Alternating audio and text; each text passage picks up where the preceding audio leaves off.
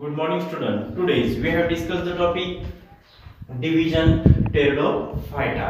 The last lecture we have discussed two divisions of cryptogams are divided into three divisions: Thallophyta, Bryophyta, and Pteridophyta.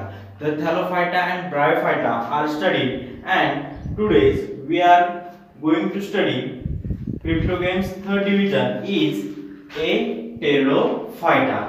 In Pteridophyta, they having their characteristics. In Pteridophyta, first characteristics is the plants from this group have a well-developed root, stem, and leaves, and a separate conducting tissue, food and water. आता आपण या ठिकाणी जर बघितलं तर division टेरिडोफायटाच्या ज्या काही characteristic असणार आहे आणि डिव्हिजन थॅलोफायटा, ब्रायोफायटा आणि टेरिडोफायटा थर्ड डिव्हिजन. तर थॅलोफायटा मध्ये do not well differentiated root stem and leaves flower system, but in division Pteridophyta having their plants from this group have well developed root stem leaves separate conducting tissue also. म्हणजे त्यामध्ये Thallophyta मध्ये वेल differentiated route stem leaves flower आणि separate conducting tissue नव्हत्या, पण in Pteridophyta plants in this group plant having their well differentiated root stem leaves and their separate conducting tissue. The which type of separate conducting tissue are there? Xylem conduct water and phloem conduct the food. म्हणजे ह्या जे काही Pteridophyta असणारे ह्या plants मध्ये route stem leaves ह्या प्रकारचे जे काय असणारा रूट स्टेम लीव्स आणि सेपरेट कंडक्टिंग टिश्यू असणार आहे. आणि त्यानंतर second characteristic, this group of plants they do not bear flowers and fruits. म्हणजे ह्या ग्रुप मधल्या प्लांट जे असणार आहे त्याच्यामध्ये do not bear flowers and fruits, त्यांना फुलं आणि जे काय असणारे फ्रुट्स नसतात. त्यानंतर third characteristic, they reproduce with the help of spores and form along the back posterior surface of their leaves. आता त्यांनी सांगितलेलं आहे की याच्या जे काही असणारं रिप्रोडक्शन जे होतं ते रिप्रोडक्शन जे स्पोर फॉर्मेशन होतं आणि ते स्पोर त्या प्लांटच्या लीव्स वरती पोस्टेरियर म्हणजे त्या प्लांटच्या जे काही असणारा जो पोस्टेरियर साइडचा जो सरफेस आहे बॅक पोस्टेरियर साइडचा जो असणारा लीव्हचा पोर्शन आहे त्या ठिकाणी ते स्पोर्स असतात अँड ऑफ देअर लीव्स आणि त्यावरती ते स्पोर असतात आणि त्याचं रिप्रोडक्शन होतं. त्यानंतर these plants reproduce asexually by spore formation and sexually they are there asexually spore formation and asexually is by a zygote formation. म्हणजे यांच्यामध्ये दोन प्रकारचं रिप्रोडक्शन होतं. असेक्सुअली रिप्रोडक्शन हे स्पोर्स फॉर्मेशन होतं आणि सेक्सुअली रिप्रोडक्शन हे झायगोट फॉर्मेशन न होत असतं. Means this group of plants having there are reproduced asexually reproduced by spore formation and sexually reproduced by zygote formation. Then for example Nephrolepis, then Marsilia, Petris, Adantium, Equisetum, all are these example of the division Pteridophyta. म्हणजे ह्या group मध्ये असणाऱ्या plants आणि त्यांचे काय असणार आहे ते एक्झाम्पल असणार आहे. म्हणजे एकदम सिंपल, टेरिडोफायटा जर प्लांट्स जर ह्या ग्रुप मधल्या घेतल्या तर यांना वेल डिफरन्शिएटेड रूट स्टेम लीव्स आणि रूट स्टेम लीव्स वेल डेव्हलप असतात. Then this type of group of plant also their separate conducting tissue, त्यांना फूड कॅरी करण्यासाठी आणि वॉटर कॅरी करण्यासाठी सेपरेट कंडक्टिंग टिश्यू असतात. and in this group of plants they have they do not have bear flowers and fruits, त्यांना फळं आणि फुलं येत नाही. then they reproduce with the help of by spore formation आणि त्यांचं रिप्रोड्यूस हे कशाने होत असतात? Spore formation. but spore are present on the back side posterior back of the posterior surface of their leaves. त्या लीव्हच्या पोस्टेरियर सरफेस वरती ते spore असतात. and these plants are they reproduce by asexually spore formation and sexually by zygote formation. Then different type of example are there.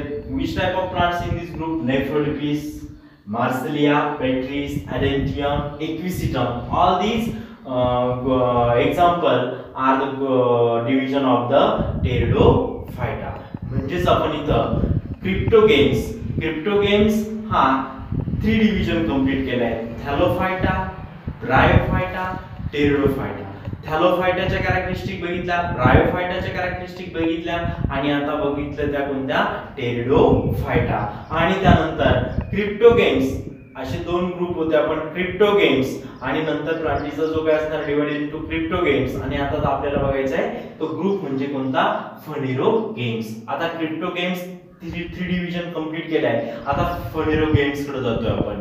आता फनेरोगेम्स means a plants which have a special structures for a reproduction and produce seeds are called as the phanerogames. What is mean by phanerogames? Phanerogames means a plants which have a special structure for a reproduction and produce seeds are called as the phanerogames. म्हणजे याच्यामध्ये reproduction होण्यासाठी फनेरोगेम्स मध्ये special जे काही असणार आहे reproduction साठी जे काही असणार आहे त्यामध्ये स्पेशल स्ट्रक्चर्स जसं आपण म्हणतो फ्लावर असणार आहे आणि त्या फ्लावर मधून त्यांचं काय होणार आहे रिप्रोडक्शन आणि डिफरंट त्याचे रिप्रोडक्शन करणारे पण त्याच्यामध्ये ऑर्गन्स असतील आणि तो सीड तयार करतो आर कॉल्ड ॲज द फनेरोगेम्स. मग फनेरोगेम्स means the structure for reproduction, a special structure for reproduction and produces seeds called as phanerogames. Then second, in these plants after the process of reproduction seeds are formed which contain the embryo and stored food. म्हणजे ह्या group मध्ये plant मध्ये ज्यावेळेस फ्लावरचं conversion जे काही असणार आहे ते फ्रूट म्हणजे त्याच्यापासून जे काही प्लांट असणार आहे आफ्टर रिप्रोडक्शन प्रोसेस झाल्यानंतर त्याच्या सीड तयार होणार आणि त्या सीड मध्ये R form and which contain embryo आणि त्याच्यामध्ये स्टोर्ड काय असेल तर फूड मटेरियल असणार आहे. And during the germination of seed the stored food is used for the initial growth of the embryo. म्हणजे ज्यावेळेस सीड जर्मिनेट होतं आणि जर्मिनेशन प्रोसेस मध्ये ते जे काही असणार stored food material initial growth साठी ते यूज केलं जातं. And depending upon whether the seeds R enclose in a fruit or not. मग जे सीड असेल ते एक तर फ्रूटच्या आतमध्ये असेल किंवा नसेल आणि त्यावरतून म्हणून फनेरोगेम्स R classified into 2 groups. one is gymnosperm and another is the angiosperms. मग आता आपल्याला फनेरोगेम्स R divided into angiosperm and gymnosperm. आता आपण जिम्नोस्पर्म आणि एंजियोस्पर्म याच्या कॅरेक्टरिस्टिक्स ह्या आपण नेक्स्ट व्हिडिओ मध्ये बघूया. आणि इथं जर बघितलं आपण cryptogams R divided into 3 division Thallophyta, Bryophyta, Pteridophyta and फनेरोगेम्स R divided into gymnosperm and angiosperm. अशा प्रकारे आपण इथं हा जो काही असणारा जो टेरिडोफायटा आणि फनेरोगेम्स मध्ये जे व्हॉट इज मीन बाय फनेरोगेम्स जे असणारे प्लांट त्यांच्यामध्ये स्पेशल रिप्रोडक्शन जे काय असणारे फ्लावर्स थ्रू किंवा स्पेशल ज्या असणारे structures for reproduction and produces seeds and embryo R developed and it is called as the phanerogames. Phanerogames have their after the process of reproduction and seeds are formed and to develop a embryo and embryo stored food material and that embryo stored food material are used for a during the seed germination and initial growth of their this embryo and depending upon the whether the seeds are enclosed in a fruit or a not and they having their phanerogames are divided into gymnosperms and angiosperms.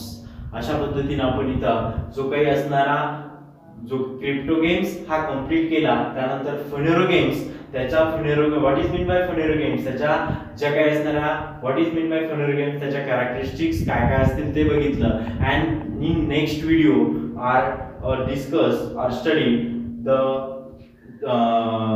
Phanerogames are divided into classified into 2 groups. It is classified into 2 groups. It is gymnosperm and angiosperm. Are studied in next video their characteristics.